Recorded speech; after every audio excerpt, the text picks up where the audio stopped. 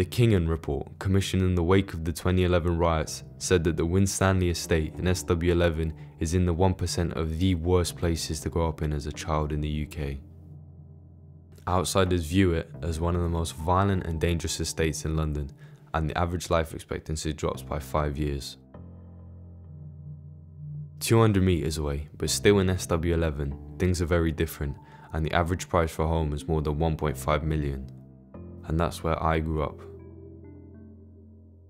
The population of Battersea south of the tracks is overwhelmingly young and well educated, but opportunity feels out of reach for some people on the Winstanley estate.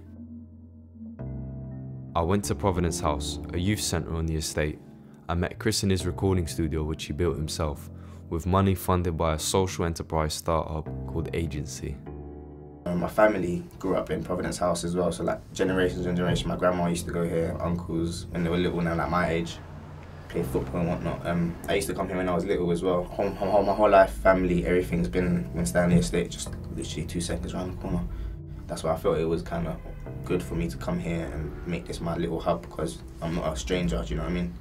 People recognise my face and people will feel comfortable. Yeah.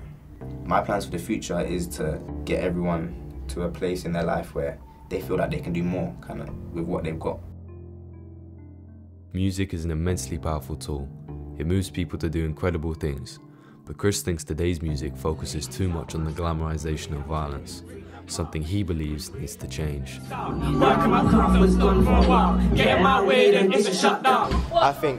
think everyone gets influenced by music to some extent, you know what I mean? Whatever type of music you listen to, you're going to get influenced by it. Like if I was to grow up on gangster music, I'll probably be a gangster.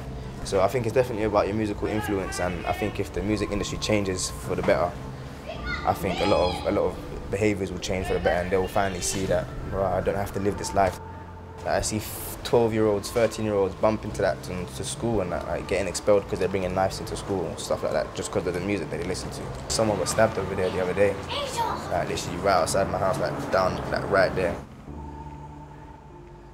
Media, I think, does play a big part in that, because telling all the black kids that they're killers, it's just stupid, man. Chris is creative, ambitious, and wants to help young people to discover their own potential through music. He hosts live lounge events for new talent to showcase their music at Providence House.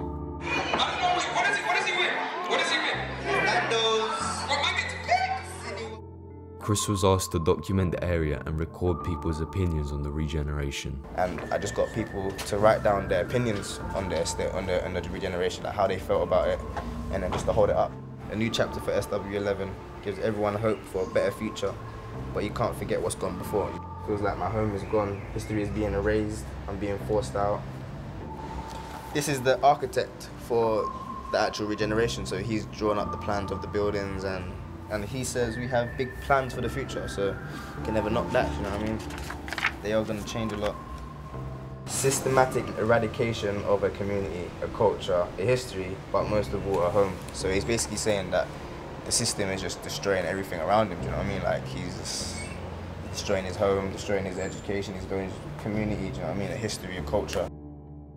For many, the regeneration symbolises the disintegration of their community and their homes, but for others it's a much needed and welcome change.